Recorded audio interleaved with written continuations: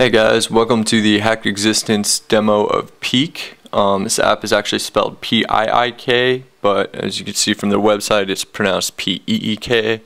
I'm not going to argue with them. Piik.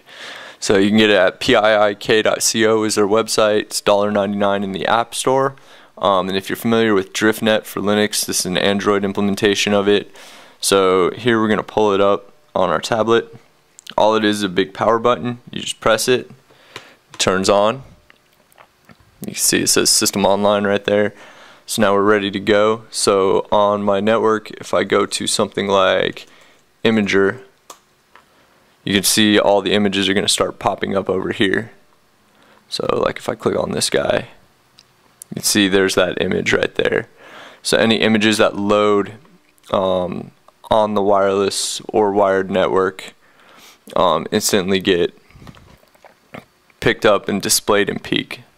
So there you go. You can see all these images as we're loading them here.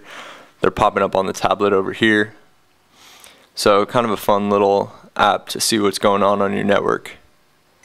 Let's try that again. Okay, so how does this attack actually work? Piik actually performs a man-in-the-middle attack on the router, doing some ARP poisoning, directing all the traffic through the Android device, and pulling out anything with an IMG tag and displaying it. So this can be a fun little app. So this is Piik. Thanks for watching.